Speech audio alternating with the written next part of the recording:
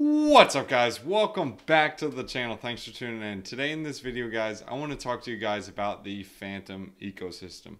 I want to explain to you guys why I'm still on Phantom and why I'm still uber bullish on the Phantom ecosystem. Yes, I know other people are talking about Near Protocol, other people are talking about Aurora, Metis. There are several other chains out there. Me personally, I like to go where the people are, the communities are stronger, and where they're constantly building. Now, I'm not saying the other protocols aren't doing that, but me personally, what I see coming on Near, and similar to what it was on Avalanche, is a lot of VCs pumping. I don't like joining something like that. I mean, that's fine. If you want to be mercenary or liquidity, you can be a part of that.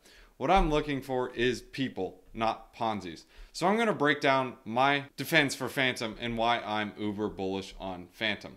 These are my ADHD notes, so I titled them, Why is Phantom Pumping? Because everyone likes to hear pumping, right? I'm just kidding. Anyways, just because number go up, number go down, that doesn't mean anything about the devs. So let's go and get into the points.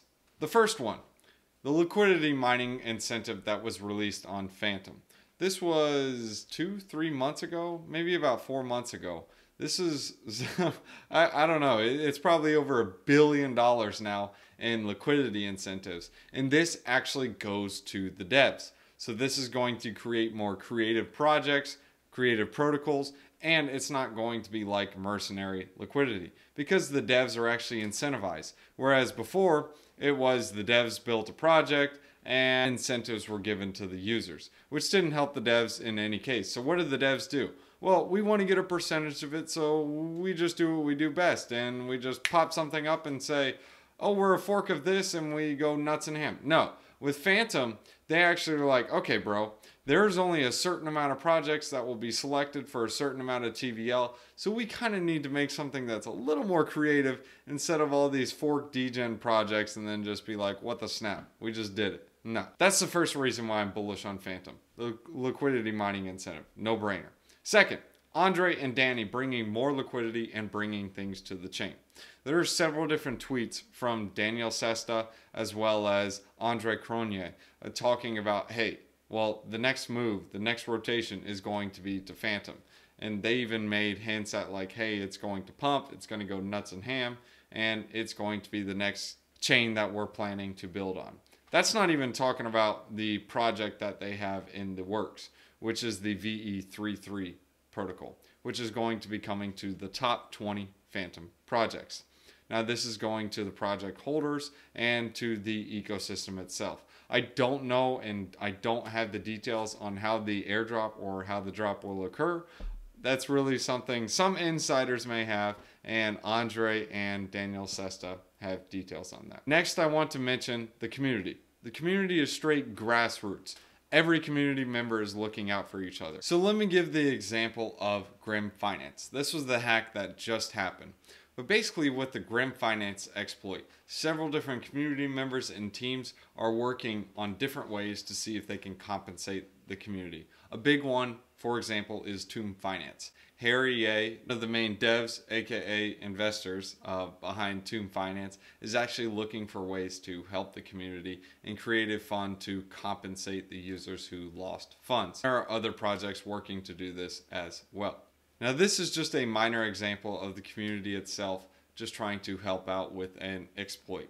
Now, on top of this, there was an exploit back with Tomb Finance. This happened 5-6 months ago. No, it was probably about 4 months ago. And it was just an error with the Gravekeeper tax, and it was just a point where the tomb lost peg, and it was just a bunch of fun stuff. But basically what happened from that is all the community members from different projects, they got together and they were there to help each other. It's not something like, oh, bro, your project got rugged. Oh, you had an exploit? Pfft, stinks for you. No, it was like, hey, look, let's see what we can do to help you out. And that's what I really like about this grassroots community. Now, the next thing I want to talk about is the Spirit Wars. This is with Liquid Driver driving the quote-unquote Spirit War. I'm going to go ahead and show you guys a couple of tweets. This is the first one. This is actually with Taro. So Taro is actually starting to partake in this quote unquote spirit war. And they're not the only ones. I kind of just said, let the spirit wars begin, hashtag spirit wars, just kind of like messing around. But this is just the beginning. Grim Finance also had Gen Spirit. They were also similar to Liquid Driver with the Liquid Spirit token. They're working to be like the curve convex model, and that's what Liquid Driver is doing. And this is very important to understand because there is going to be a battle for the Spirit token. Because if you can boost your protocol and boost your pools, this is going to cause more and more people wanting to deposit Spirit tokens to bring rewards to their protocol, because anyone can list their protocol on SpiritSwap. This is the first one I hinted at. Now this is a thread I posted up on Twitter. You guys can check it out if you guys want. But this is basically breaking down, is Spirit or Liquid Driver a better buy? Similar to like Curve and Convex. Like, is it better to buy Curve at a point or Convex at a point, depending on the votes you can get? And it just kind of explains the pros and cons and the differences, and just breaks down some maths for you guys so you guys can see what's up in it. I'll leave a link in the description below so you guys can take a read into that. Now, these are just the Spirit wars I'm talking about. Spirit is about to go through massive upgrades, and just to name a few of them, the first is going to be lower slippage, faster speeds, and they're also involving ape mode. This was just activated, I think it was a week or two ago, and this is allowing you to take levered positions on different protocols or different coins that you're bullish on. They even have a bonds mechanism now to help with the price action on Spirit. So there's constantly protocols buying out Spirit, locking out Spirit. There's people farming Spirit, locking out Spirit to get higher rewards. In fact, over 60% of the Spirit circulating supply is locked up. This cannot be accessed. And it's going to be that constant flywheel to where maybe to the point eventually where you have Spirit tokens being admitted that are given back to the Spirit protocol, and then people earn Spirit again and then give it back to the protocol. And then you're kind of thinking, wait, is Spirit just getting all this liquidity for free? Just a fun conundrum. Okay, so that's enough for Spirit and Liquid Driver. Liquid Driver is going to, and those guys are sopping up all the Spirit they can. It's a lot of fun. The next one is Tomb Finance. Now, Tomb Finance is going multi-chain. This is going to be leading the way, in my opinion, for the Phantom ecosystem, because a lot of people come in for the crazy APRs. They're like, whoa, this is awesome. And then they see the rest of the Phantom ecosystem and it'll be like, bro, I only brought a tent, but I guess it's time to build a house over here. I love this community. So they get over here, they play around with Tomb Finance. Tomb Finance is going multi-chain, so they like it over there. So they're like, hey, let's go to the native Phantom ecosystem. And then you look at the back end, and why is Tomb Finance able to do what it does? Well, this is the problem with Phantom. Most of the Phantom is A, either locked up in DeFi, B, being staked to secure the network, C, on different exchanges, or, well, there's simply just some Phantom that's lost in different wallets as well. Now that you have those things in mind, why do I mention that? Well, the problem is that Phantom has a liquidity issue. If you buy a certain amount, you sell a certain amount, it causes volatile price action because there is not a real supply that is out there. A good example of this you can look at similar to like Ethereum, where 10% of the supply is locked up into ETH 2.0. This cannot be accessed. So say, for example, you have 100 million ETH tokens. There's really only 90 million because that other 10 million cannot be sold. That is what Tomb Finance is looking to solve. It's creating a coin that is going to be pegged to Phantom. So 1-to-1 ratio. And with that in mind, how does it get pegged? Well, you're going to have to mint a bunch of them to help with the liquidity issue. That's why me personally, doing the math on it, you can look at Tomb Finance being able to print, literally just print Tomb tokens, just emit them for at least 9 months to be able to have somewhat of a good liquid token on Phantom. That's just something to keep in mind. Over a 9-month period, you can look at it.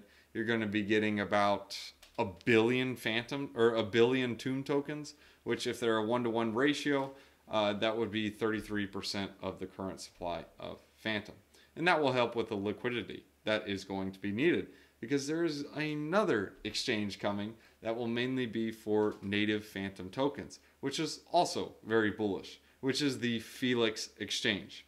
Now, the Felix exchange is something that Harry Yei is rolling out. This is going to be different tokens that are going to be paired with Tomb and, I assume, some Phantom. So this will be like your Scream, Liquid Driver, Spirit, Spooky Swap, just to name a few. Now, with this happening, now you're like, okay, well, that's awesome and all. How does this help the protocol? Well, this allows a quote-unquote Binance fork or a Binance exchange fork, because this is built on the Binance cloud. So it's going to be similar as Binance, and you can buy these different tokens on the exchange. Well, in order to exchange the tokens, you're going to have the actual tokens itself. So now there is going to be a buyer for these quote-unquote altcoins, as well as Tomb, as well as some Phantom, because it's going to be providing it on its exchange to trade with it. So that's just a little bit about Felix Exchange. There's going to be more news coming for it, and Harry Yei even mentioned some airdrops for people with Tomb Finance and T-Share, and also if you're LPing it. So just a couple things as well. Now the next one I want to talk about is Taro. Now Taro basically unlocks the inner degen. This allows leverage yield farming. But with the leverage yield farming, it does not stop there. When you have leverage yield farming, you can pay higher APRs to someone with your Bitcoin, Ethereum, Phantom, stablecoins, whatever, because these leverage degens are willing to pay a higher APR or a higher interest rate in order to borrow these tokens to get the higher yields because they're using leverage. So this will allow a quote-unquote user to be able to deposit tokens and get interest-bearing tokens in exchange. So on Taro, if you deposit USDC, you get in exchange BUSDC, which is like your receipt for your deposited USDC. They also have specific vaults that actually spread the yields around instead of just being in one specific vault. That gives you the TUSDC. So let's just use the TUSDC as an example. This TUSDC token on Taro is currently earning about 15% interest. Now, I wouldn't put past any protocol like, I don't know, Abracadabra Money, creditum. Those are just a few of them that could possibly leverage these interest-bearing tokens to where you can have self-repaying loans. What do I mean by this? Well, I'm earning 15% on Taro with my stablecoin. So I can bring that over to, let's say, creditum, or let's say My Finance or Abracadabra, and I can get a loan, as in on Abracadabra and My Finance. For some of the different tokens that you borrow against, they don't charge you for them. Abracadabra, it may be like 2%, but on My Finance, they don't charge you anything at all. They only charge you 0.5% on repaying the loan. So you literally get this free loan. You're already getting interest being paid on your quote-unquote stable coin. So you're basically getting paid to borrow. Now you can take these quote-unquote tokens, you can use them in DeFi, play around in different protocols, or you can just be like, nah bro, I'm just gonna buy more USDC, I'm gonna deposit it into Taro, earn me an additional 15%, bring that over here, deposit it into this vault, borrow again, buy more USDC, repeat the process and be like, what the snap, this is a lot of fun. And then I'll be like, yeah, that's called looping. Have fun, just don't lever up too much because there is a chance for liquidation to occur if the stablecoin loses peg. So have fun, but keep them safety hats on. Just be careful. So this brings out the inner degen. And this can also be leveraged on different protocols in different ways as well. Now, the next one is Beethoven Finance. This is literally the only balancer fork that I have seen that actually has somewhat of a substantial volume. To understand the importance of having a balancer, you need to understand a little bit about DeFi. If you have a protocol where all your tokens are just paired to either Ethereum or Bitcoin, well, if you try to swap this, I don't know, goofy token with this, I don't know, other goofy token, you're going to have an extremely high slippage rate. Why is that? Well, because there are no two like pairs. Now, let me explain what I mean by like pairs. If I pair USDC with ETH and then I pair, I don't know, let's say USDC and Bitcoin, what's going to happen is I'm going to swap my USDC to ETH and then my ETH to a ETH Bitcoin pair to where I can then go ahead and swap my Bitcoin to USDC. So I literally had to go through 3 different routes. With Beethoven Finance being like Balancer, it puts all those tokens into one pool. So if I wanted to swap, I don't know, let's say USDC to Bitcoin, I don't have to go through all those different routes. I'm going to incur slippage and trading fees in each of those routes. But with Balancer, or with quote unquote Beats Finance or Beethoven Finance, it's only going to be one trade, one fee. So I'm going to swap directly from USDC to Bitcoin because they're all in the same pool and they have like trading pairs. So that is the first thing to understand Beethoven Finance. Second, they are working on a gauge model. This is like the VE curve tokenomics. Time will tell. We'll see what happens with it. But typically with the VE curve tokenomics, this is where you can eventually make it to where the protocol, it fakes it till it makes it to where it goes to the point where it's all free liquidity because you're paying the beets token. People are locking up the beets to get more rewards and repeating the process. Next one I want to talk about is creditum. Creditum is a really low market cap coin.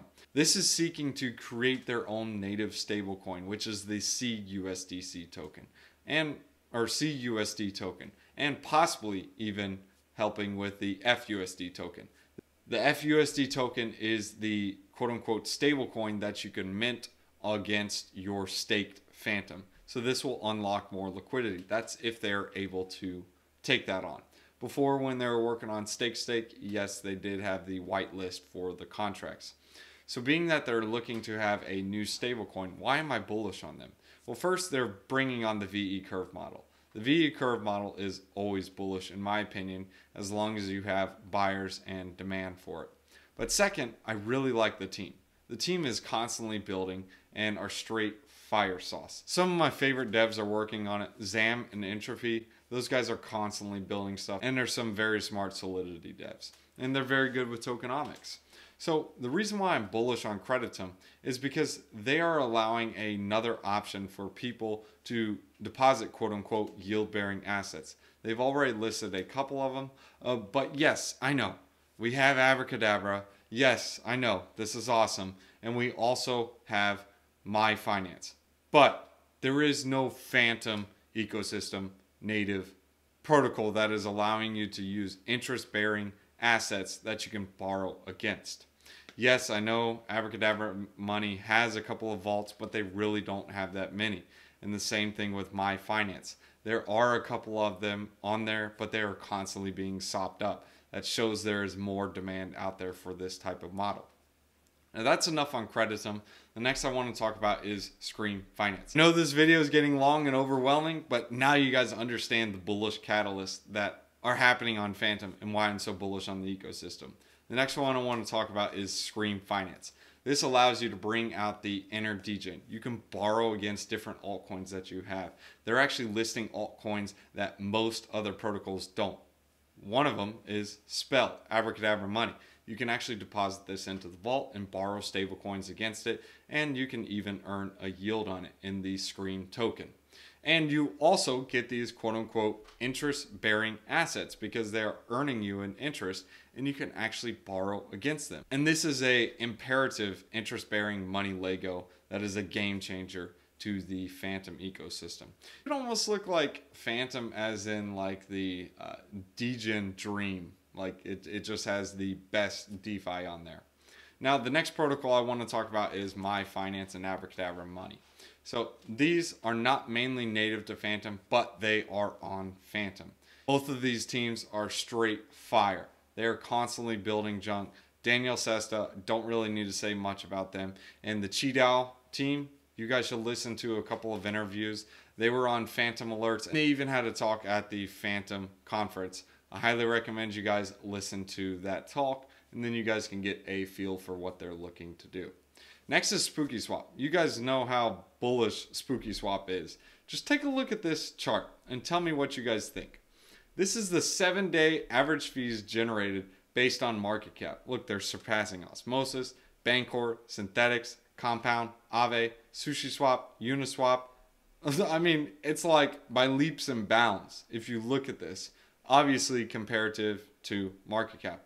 This just tells you how much people are just like, nah, brah, Phantom ain't where it's at. Let's just forget this junk. Well, Okay, that's fine. Allow other people to accumulate. Great for you. That's just a little bit on Spooky Swap. Now, trying their decks, you'd be like, what the snap? This is like a game changer. Fees are super slow. Liquidity is great. The swap goes through almost instantly. And, well, that's not even talking about XBOO.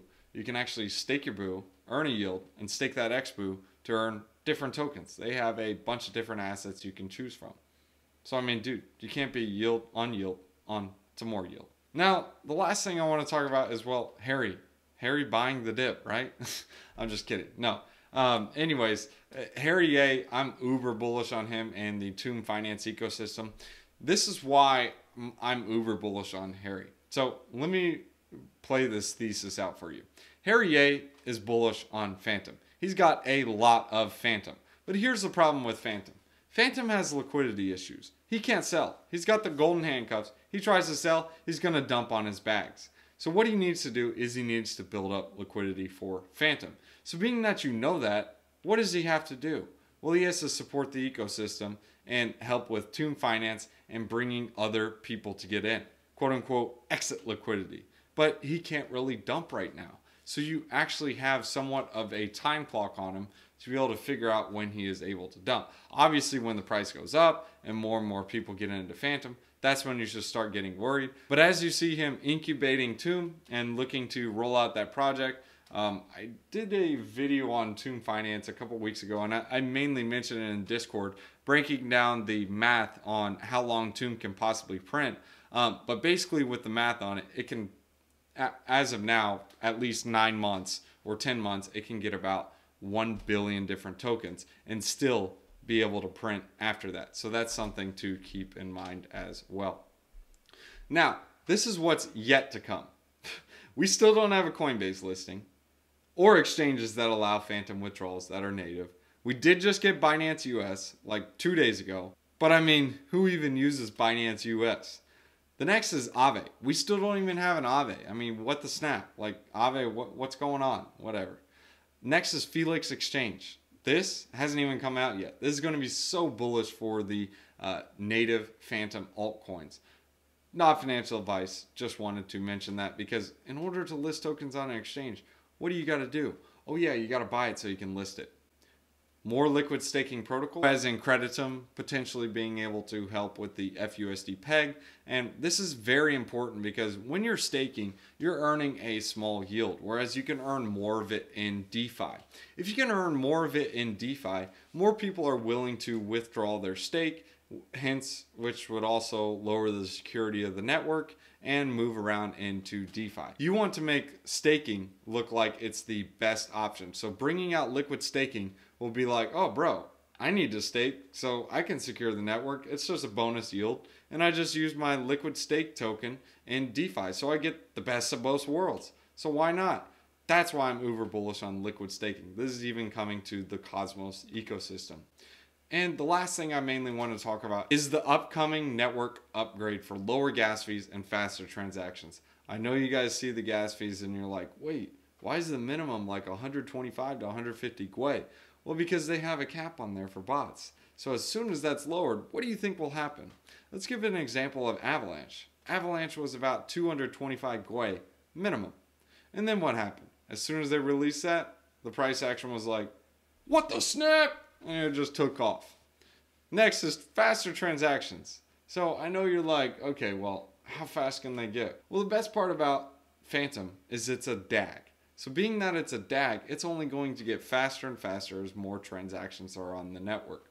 So these are just a few, yeah, a few times like 6 bullish catalysts that I see coming for Phantom. Yes, I know there's Near Protocol. Yes, I know there's Metis. Yes, I know there's Aurora. There's so many other different protocols popping up. But you can have a bunch of different Ponzi's pop up. But how long are those Ponzi's going to last? I'm looking for communities. I'm looking for teams. I'm looking for people who are actually building and working on stuff. I'm not looking to move to the next layer 1 chain, just farm over there for like 2 weeks, 3 weeks, and then hope I pull out in time not to get dumped on. You guys remember what happened with Avalanche when Aave listed? Nobody, I mean nobody thought it was going to dump at that point and Phantom was going to moon. And then nobody thought Phantom was going to dump like 4 or 5 days later and then move back to Avalanche. It's hard to predict something like that. So I look for communities, I invest in people, not Ponzi's. Now guys, I want to mention the risks to this. Yes, there is a chance that Phantom Ecosystem does not get adoption. Yes, there is a chance that other people will be moving to other chains and other chains get more adoption than Phantom. I don't know. Time will tell. We'll see what happens. And there also is a chance that you may be speculating on one of the altcoins in the Phantom ecosystem and you buy it because you think it's going to go up. What I'm mentioning is these are different protocols and dApps that are on Phantom. These are different things that you can use. I'm not telling you to buy the token. I'm just trying to explain what's going on the Phantom ecosystem and what's being used over there. Let me give you an example of what I'm talking about. Aave has an extremely awesome protocol. You can deposit ETH, Bitcoin, and you can borrow stables against it. But do you really need the Aave token? I mean, sure, you can buy it, earn some of the yield from it, and just some of the protocol fees, whatever, that's great. But the point is like, I can't even think of reasons why I would really need to hold the Aave token. It's just, nah, bro, I'm good. I'd rather use your protocol. Your protocol doesn't really need a token, but it has one. So great, have fun. Now, yes, they use the token in different ways, but for me personally, as a yield maxi, I really wouldn't be looking for the Aave token. Now, the next risk is if it's a buy the rumor, sell the news event. Like if VE33 curve comes out and people are like, oh, it's out, I'm going to dump everything. It's just one of those things. But again, I want to phrase it like this, guys. I look at people, not Ponzi's. I see this community. This community is constantly developing. And all my experience in crypto, I have not seen any other protocol or any other project that is doing this. Yes, there are some other ones like Cosmos and like the Cosmos ecosystem. Those are really active communities. But other than that, the other ones are really just like the next layer 1 trade that are backed by a bunch of VCs. Not financial advice, just saying. Hope you guys enjoyed the video. If you guys want to jump in the Discord and hear different strategies and different things I'm doing in the market and hear some exclusive content, there's a link in the description below. It is the Patreon link. And let's go ahead and leave you guys with a wisdom. Proverbs chapter 20 verses 3. It is to one's honor to avoid strife, but every fool is quick to quarrel. Be good. Try not to always argue. There's too much arguing in the world, man. You guys can also catch me on tweeters. It's at rent a home fast, like literally at rent a home fast.